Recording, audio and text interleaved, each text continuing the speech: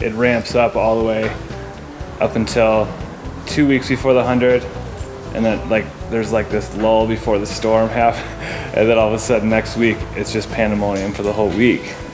It's pretty exciting to be in here at the time, and there's a lot of, I guess, good energy running around. We do pretty good though, honestly. I mean, we put in a few long days here and there, but overall we're doing pretty good. We're getting enough sleep. We might not be eating as much as we should be and things like that, but that's the way it goes for a week or two. The thing that we pride ourselves on is being able to take care of everybody that walks in the door. We've had a solid reputation in the last 5 years of pretty much being able to take care of everybody's needs.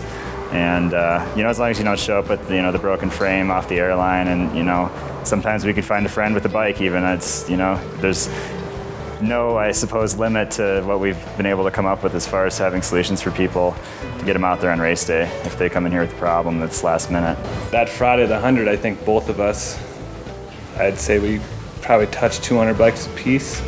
I'd say just personally, and then there's some other folks that are in here helping out, doing some of the minor stuff, just small adjustments and things like that. We have a shipping assembly service where folks can ship their bikes in, have them assembled, tuned up, any problems dealt with, any damage that may have come along with shipping the bike. Then after the race, they can bring them back. We'll rinse all the crud off of them and repackage them professionally and send them home. We do that as a package. A lot of folks will fly in off the airlines and walk in here with their bikes to assemble right out of a soft case or something like that. We take care of that, repackage those after the race as well.